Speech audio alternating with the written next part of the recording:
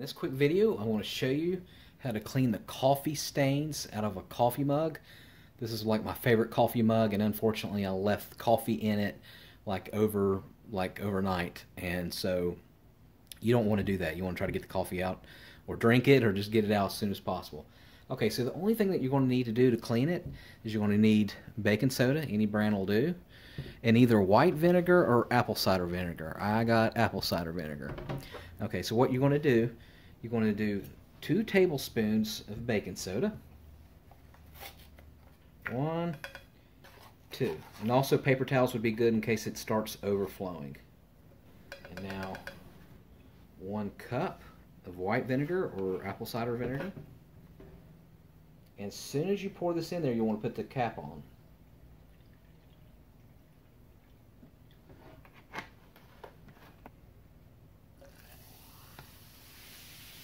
Well, there we go.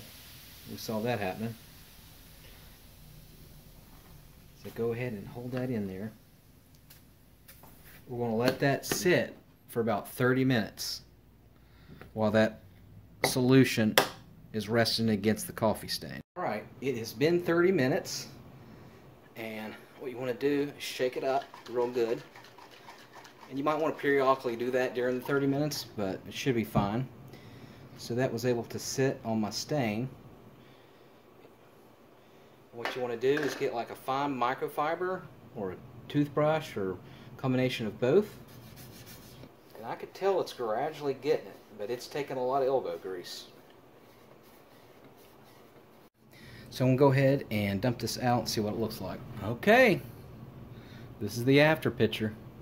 It had stains on there actually from a few months ago that I tried to get off and I couldn't, just with regular dish soap.